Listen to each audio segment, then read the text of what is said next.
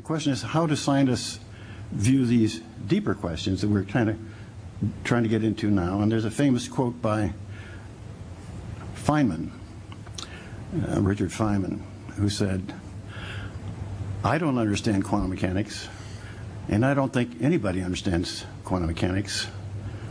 And he's talking to his students at Caltech, and if you can possibly help it, don't try, because if you do, you'll go down the drain just like everybody else who ever tried. So that's kind of the attitude of most scientists, that this problem of consciousness, we know how the way that quantum mechanics was formulated at the beginning of the 20th century was in terms of a set of practical rules that work. And those rules allowed you to explain how your experiences were organized. And the way it was structured, it brought your experience into human experience, into the dynamics. And that was the real change. Human experience was brought into dynamics. You often hear that the observer was brought into physics by quantum mechanics, but it was not a passive observer. The observer, in some sense, was always there. Somehow, we were somehow aware of what was happening. The whole dynamics, according to classical ideas, was a mechanical, clockwork universe that somehow we were aware of. And quantum mechanics brought the human being into science not only as an observer, a passive observer of what was going on, but as an agent.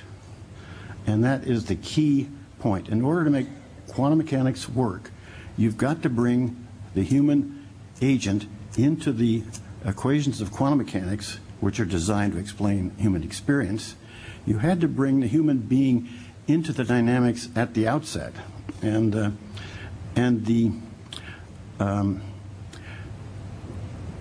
the effect of this, and maybe in a later part of the questioning I can get into more of the details, but in answer to this particular question here, the effect of bringing the human being into the dynamics of quantum mechanics was to allow attention, what you're focusing your attention on, to affect what's going on in your brain.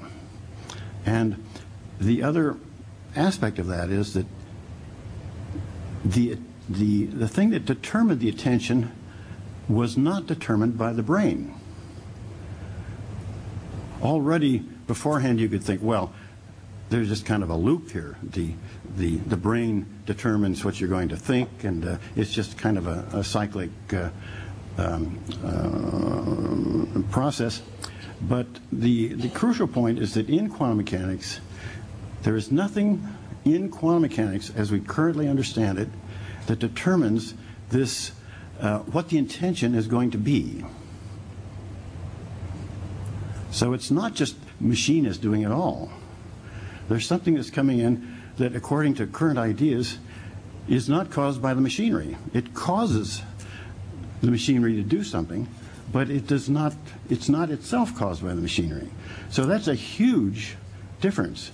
And the effect of it is to explain these OCD things that Jeffrey Schwartz will tell you about. It allows you to understand, really in terms of the equations of quantum mechanics. There's something maybe I'll talk about later, a quantum Zeno effect. I mean, we're talking about real equations that you can apply and understand. So you're really understanding these things, and you understand how your intent can cause your brain to behave in a certain way, and by making it behave in a certain way, as Jeffrey will emphasize, it actually changes the structure of your brain. And so you're changing the way you think in the future. And so maybe that's enough to say right now. The key point is that there is this gap in contemporary quantum mechanics, and this is the gap of what causes this intention to be what it is. And it's not caused by the brain, at least as far as we know in quantum mechanics today. So that's the point. It opens the door for something outside the brain to come in an essential way.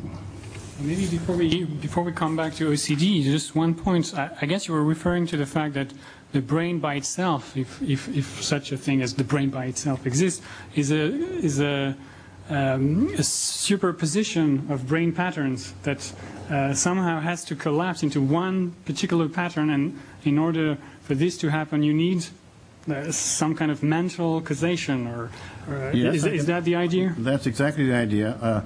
I didn't want to know how far I should go, but to say a little bit more along those lines, you've probably all heard of the Heisenberg uncertainty principle. And so what used to be a very mechanical picture of the universe in classical mechanics has become smeared out because of this uncertainty principle.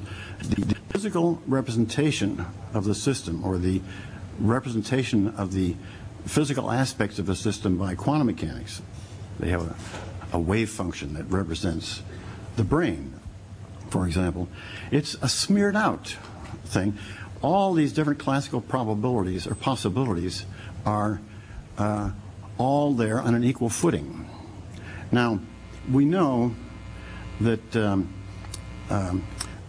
for example, then, if I'm about to say something, there'll be a lot of different possibilities of what I might say, and then the way quantum mechanics works, there has to be this mysterious thing called the collapse of the wave function, or the reduction of the wave function. And what happens is this big smear of possibilities, or potentialities, suddenly gets reduced to something understandable. And that's essentially the point. This reduction is always to something that is associated with an increase in knowledge. So before there can be an increase of knowledge, there has to be a process that occurs where, and this is the process that's not understood, but that has to be, that's postulated in quantum mechanics, there has to be this decision as to what question is going to be asked, what new knowledge am I going to be able to gain? And so this is the collapse of the wave function that you're talking about, and that's the point that is something very new and different about quantum mechanics, and it opens the door because of the fact that there is the possibility of this. I say each collapse is preceded by a human action that is supposed to define a possible increment of knowledge, a new increase in knowledge. These collapses are associated with human knowledge, and before you know what the collapse can be, before there can be a collapse, there has to be an action on the part of the person who's going to have the experience that defines what the new increment of knowledge is going to be. The wave function is a mechanical, mathematical thing that in itself doesn't have meaning or knowledge, and the act of the human being is in effect to say, I want to know something, and he wants to know something meaningful. So he wants to have it to be knowledge. It somehow has to be meaningful to the person. So you're getting this injection somehow from, we don't know exactly where, but in quantum mechanics, it's got to be there. This question has got to be posed. And once you say that the question is posed, once you just follow the rules of quantum mechanics, then you can understand how this thing from the outside is able to actually control your behavior, and your behavior then is going to control how your brain evolves and develops, and you're going to change your brain wiring. That's what Jeff is talking about repeatedly.